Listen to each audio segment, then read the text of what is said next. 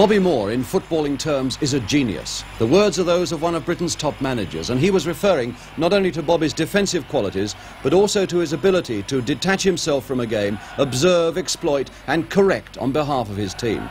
Bobby's part in this big match is enormous, and he's our studio guest today.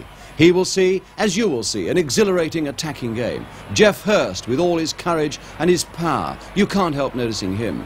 And certainly the same goes for his England teammate, Martin Peters, drifting in as dangerously as ever he does. Peters, Hurst and Moore provide West Ham with class and invention the length of the field. This weekend, they're without the injured John Sissons. Trevor Hartley takes his place at number 11.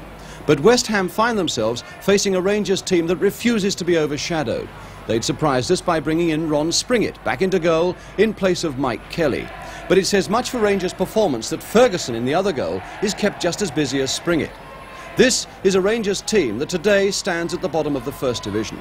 Yet to watch them here suggests that they are skillful and determined enough to climb to safety in the critical months to come. Stevenson to Moore, ever composed, and a good pass to Brooking. Hurst is racing on ahead. Here's Hurst. And now to Redknapp. Hurst! Closing in so very dangerously indeed to that short one to the near post from Redknapp. Good play by Redknapp and dangerous work by Hurst.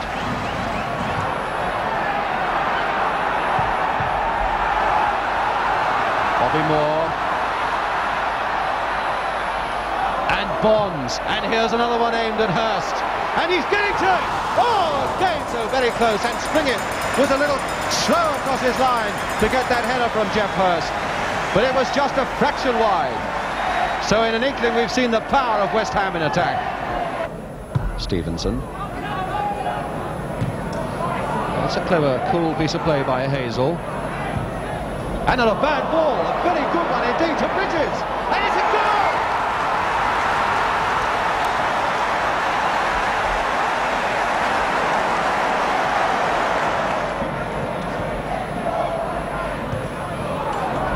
Hurst from Moore, looking ahead of him. Bobby Moore.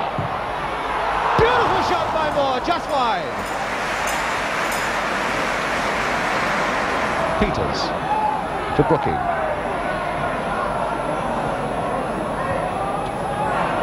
Now Bobby Moore.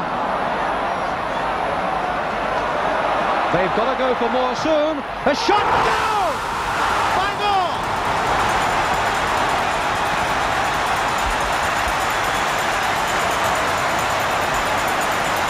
Certainly Hurst was being unfairly held by Hunt. There's Hurst.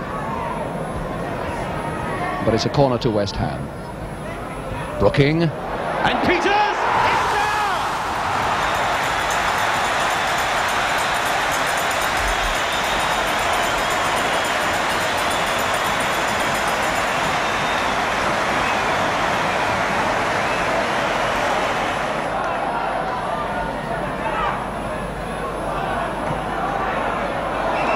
Brooking shielding that ball well from the challenge of Hunt. But a free kick to West Ham. Bobby Moore to take it. And Hurst waiting to sprint in there. Beautiful goal by Hurst. What a magnificent combination again by West Ham. The quickly taken free kick by Moore, low and to the near post. And Hurst was moving before Moore had taken the kick.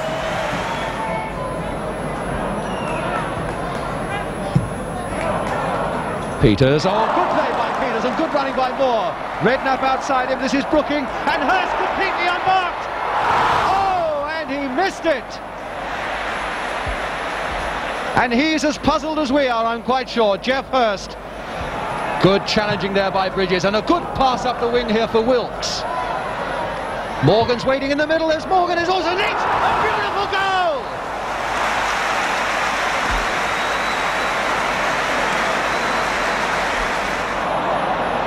There's Allen to Morgan. Morgan's playing well this afternoon, and here's a good position by Keane. He's got a shot, and he very nearly fooled Ferguson. Mike Keane. This game really is wide open now, because Rangers are so full of fight and so full of spirit, and this afternoon full of very promising football as well. It's a good shot by Keane, a magnificent goal by Keane, by Leach. Leach again.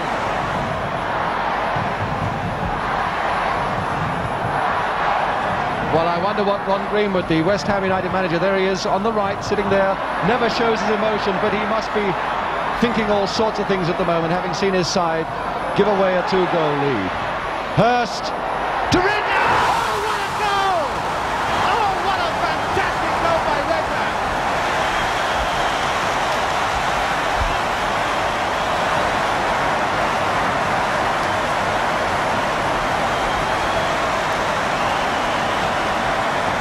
Well, no goalkeeper on earth could stop that one.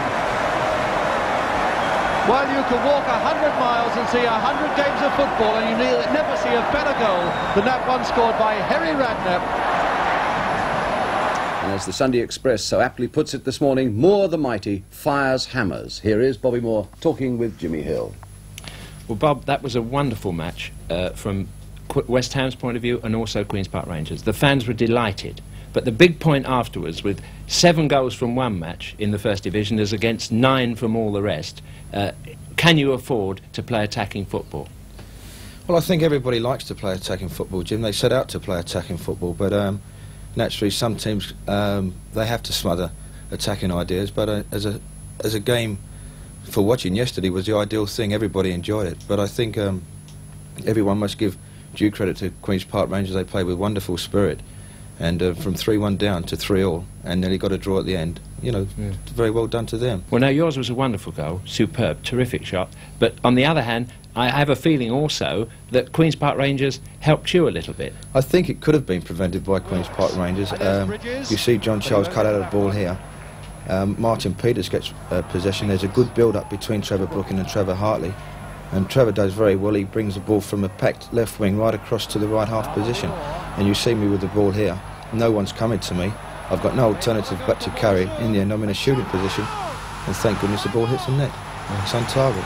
But I think if someone had come earlier to me, 10, 15 yards earlier, I'd have probably played the ball out wide to Harry Redknapp on the right wing. But the last goal you deserved, I think, because you capitalised on everybody running to the near post for crosses to defend against them, and this was an unusual, an old-fashioned cross which Geoff Hurst put right over the top of everybody. Well, I think here, Jimmy, that people are expecting West Ham to score so many goals at the near post now. Whenever we get build-ups like this, everybody tries to cut out the near post, and here you see Geoff, he cuts the ball right back to the far post, and Harry's completely free to, well, he hammered home a great shot, really. Fabulous goal.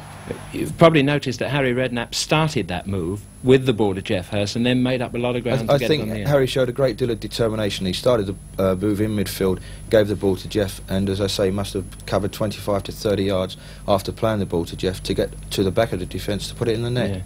I think it was a wonderful goal, that fabulous goal. Well, it was, and it just finished a marvellous game which had everybody who was there just on their toes from start to finish. Thank you very much indeed. Yes, indeed.